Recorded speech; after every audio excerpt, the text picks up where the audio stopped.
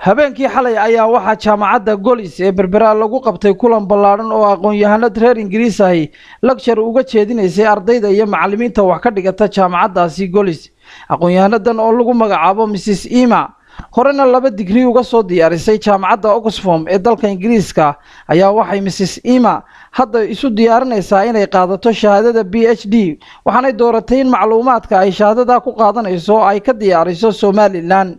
waxaanay Mrs. Emma kaga hadashay lecture-keedaasi waxyaabaha ay Somaliland ku aragtay oo ay ka mid yihiin leydhka iyo biyaha magaalada Hargeysa lagu isticmaalo iyo waliba caqabadaha ay bulshada ka haystaan nolosha asaasiga ah.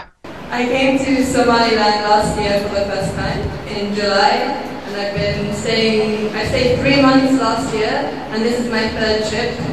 Alright, this is the first time I'm giving a lecture, so also you have to remember I'm still a student, so I want all the lecturers to be very gracious and not tell me all the mistakes, just the biggest ones. What I'm presenting is part of my PhD, so I'm in the middle of my PhD, so I'm asking mainly questions. I haven't written my thesis yet, so I'm still in the middle, so you'll have to be patient with me. And at the end, I want you to ask questions, and I want you to tell me what I got wrong and what I got right, because I'm going to be speaking about Somaliland, which you know about 1,000 times more about Somaliland than I do, okay?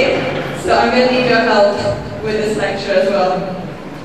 So in my PhD, I started out by looking at the business community. I've interviewed about 50 different business people from all different sectors. And as I was doing my work, I got interested in how private sector people, so business people, how they were involved in urban infrastructure. So that's what I'm going to talk about a little today. And this is systems, water, electricity, and you notice there are a lot of systems, networks, and these all help us in our daily activities, right? So, you know, if we didn't have electricity, we'd all be really, really hot because the fans wouldn't work. And we couldn't have any industry, right? We couldn't take any of the goods from the markets. We would have a very difficult time getting all the livestock to berbera. It would be very difficult getting the ships to travel. So I'm talking about all the things that make our society work. It is a great honor to us that Ms. Emma is here tonight with us. She is a PhD candidate from Oxford University from the United Kingdom. She is having BA from the Faculty of Economics, then Master of Arts, and now she's doing PhD. Ms. Emma, we are very appreciable to welcome you to GOLLIS University in Berbera.